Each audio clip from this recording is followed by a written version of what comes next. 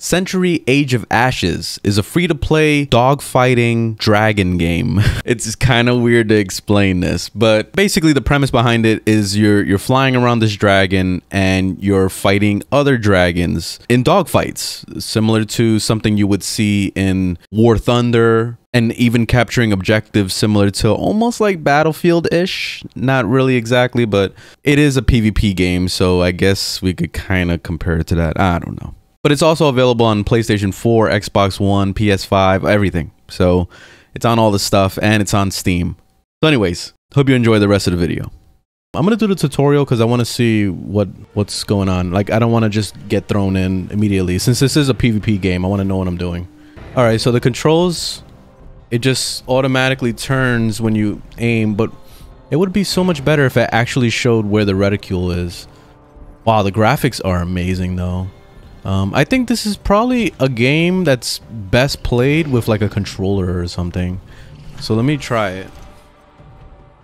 I feel like it would be the best to play with a controller. Okay. Alright, that feels good. Alright. Yeah, it's much better with a controller. It automatically flies in a direction, but you speed up and you also could brake. Fill up your stamina by flying over energy rifts. Oh, these are the energy rifts? Damn, I don't like these lag spikes. Whoa. Oh. Okay, I can actually crash into things. Yeah, it's so much better to play with a controller. Like, you definitely, like, I could see this being really good with a joystick, like playing it with the HOTAS. That'd be nice. All right, let's do it. First real match. All right, how do we play this game again? I already forgot my tutorial. Whoa, lag spike. Holy shit, yo, I'm getting raped immediately. All right, these guys are cheating. I'm just gonna say that right away. Oh, I killed somebody. Oh shit, really? Oh, let's help this guy out.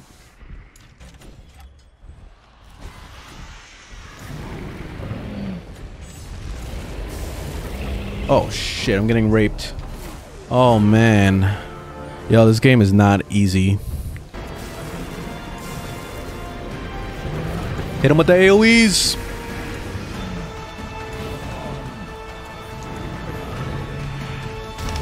Got one. Damn. It was too late.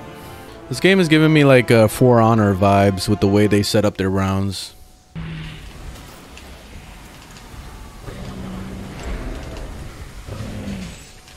Oh shit.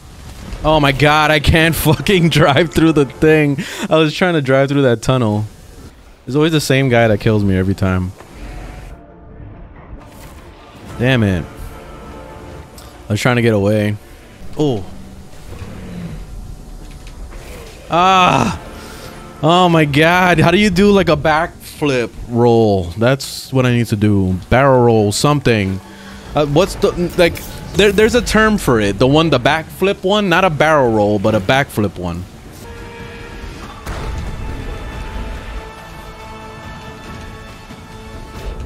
Oh my god. I couldn't see what the hell was happening, like, at all. Well, this game is a little bit more rewarding than Halo Infinite. I'm actually getting a level for losing. A new egg. Here you can equip a dragon egg, prove your worth, and complete missions. Okay, so it's a battle pass. Alright, so let me see what this is. The shop. Cash shop. Is this game pay to win? Let's see. Legendary Almond Frost Howler egg. What is this? For some reason, it almost feels like you were meant to find this egg, you know, by swiping my credit card.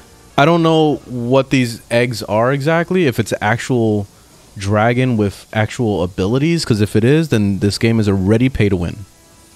If that's the case. So I'll have to see. Classes. There's new classes coming, and that's already a part of the shop. So that means pay to win again. Alright, so this game is already starting to aim down the route of pay to win. Buying gems, buying boosters, XP boosters. This game just came out today, I think.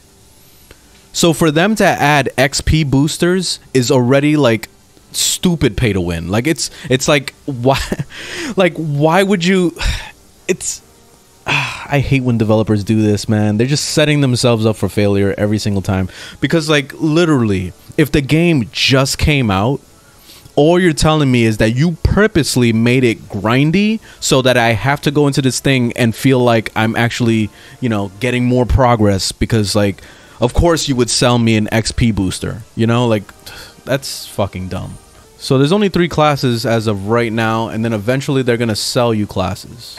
There's skins, and then there's these that are questionable. These dragon eggs are very questionable. Yeah, free-to-play games are expensive.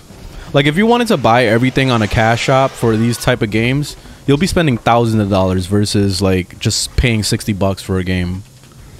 All right, so what does this ability do? Oh, I can go invisible. Oh, that's cool. Oh, I gotta take the coins back to treasure it. I didn't know that. Okay. So this is like similar to like almost like a Battlefield kind of round.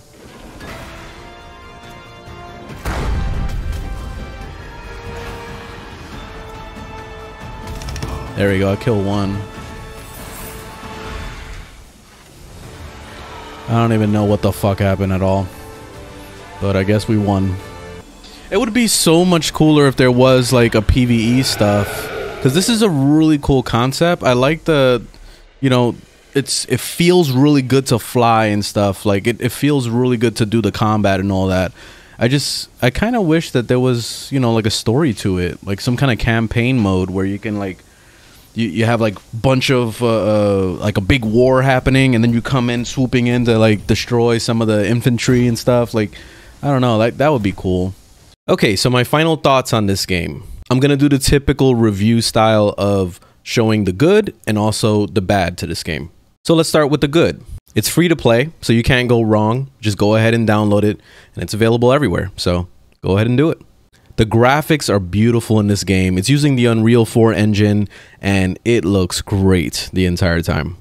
The controls are really hard to get used to at first, but once you get the hang of it, it feels really rewarding. And that's the thing I really like about this game.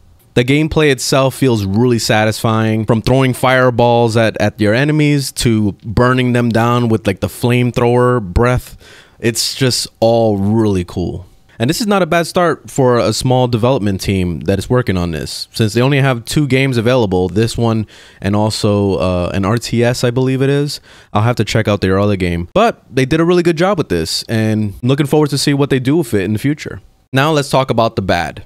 It definitely needs more performance optimization, because there's a lot of moments where I was stuttering, or like the game will like freeze up for a second or two, and in a PvP focused game like this, it can definitely be a huge problem. There is a very questionable cash shop in this game. A lot of things seem really pay to win, especially down the line. It looks like their future is to sell you classes. So if that's the case, these classes each have their own ability types and ways to play them. And they're also selling you XP boosters. It's already starting to head into that pay to win route. It definitely touches that. And that can be a big turnoff for people that just want to jump in and play a nice PvP game. There's no PvE or a story mode. I don't know if they have this later down in the pipeline. It would be really cool to see what they could do with that if they do it. But it seems like the focus of this game is definitely PvP and more of an esport type of feel. Overall though, I definitely recommend this game. It's definitely really fun. It's nice to jump into and just kind of blow stuff up. Personally, is it a game that I'm going to continue to play? Probably not. But I'll definitely revisit it probably in about, 6 months to a year, just to see what they did with it. And I'm mainly interested to see what they're planning to do with that cash shop, because it's looking really fishy right now. So if they decide to push through and add like paid characters and dragons that perform better than others, that's like super pay to win, and that can be a huge problem. Thanks to all my supporters here on YouTube. You guys are awesome. But anyways, thanks for watching. Leave a thumbs up if you liked the video, thumbs down if you didn't, and I'll see you guys on the next one. Later.